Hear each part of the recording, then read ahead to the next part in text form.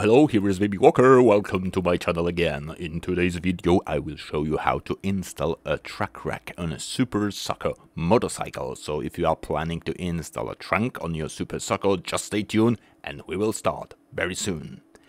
Alright, so the only mount that I was able to find on the market comes from the Shad company. It's a model SO TC11ST, but if you have a mounting plate from another company and a trunk from another company, don't worry, it will also fit. Sometimes you need to make a hole, but don't worry. In my case, I will be installing it on a mounting plate from Kappa company in this monologue system. Alright, so first let's check the contents of the kit. The package should contain the following parts. First is this Shad top mount, this main part. We also need 2 long screws, 1 metal plate, this connector, 2 short screws, 2 sleeves, 6 metal washers, and 2 spring washers and 2 nuts. Okay, so first thing is that we need to remove for a moment this back part of the frame. The screws are hidden here under these rubber plugs that need to be removed. And then to remove the bolts, you will need a size 6 Allen key.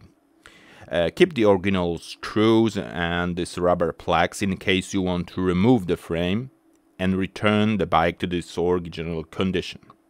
When unscrewing, be careful that this element do not fall off and damage your beautiful Soco, of course.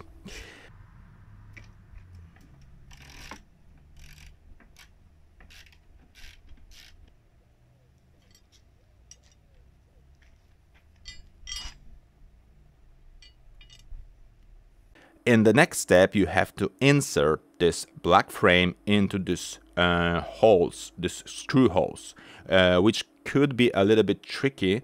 Mine part wasn't perfectly fitted, but after a while of trying, I was managed to do it. Okay, so if you are assembling the rack by yourself, I recommend you to prepare these 2 long screws and the washers at the first time and place them in the rack before screwing. At first I screw the bolts with my bare hands only to catch the hook so the whole part will stick together. And later I will tighten them with an Allen key.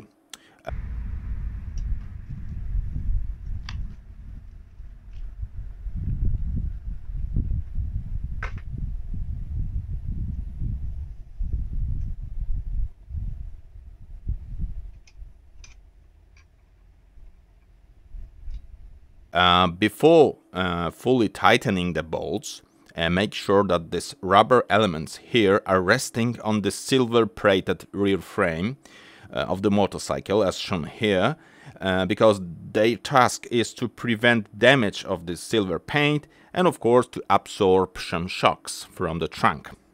In the next step, I tighten the long screw to the end. And in a moment we will proceed to the installation of additional protection screws. So take these 2 shorter screws, put washers on them and insert them into the mounting holes from above. And then use a metal fastener, this connector, and catch lightly with 1 nut, with your bare hand of course. And also don't forget to add this metal washer.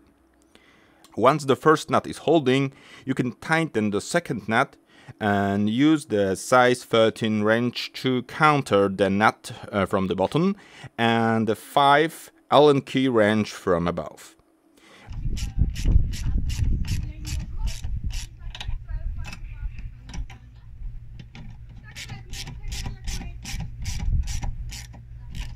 When everything is tightened firmly, check that everything is stable, not shaking, etc. So basically this is the whole process of installing this trunk rack. It's a base for this mounting plate. A mounting plate needs to be of course connected with your producer trunk. Alright, so I think it's all for now for this video. If you want to see more videos about Super Soco electric motorcycles on this channel, don't forget to give some comment, don't forget to give a like. Thanks for watching, it was Baby Walker, and see you later!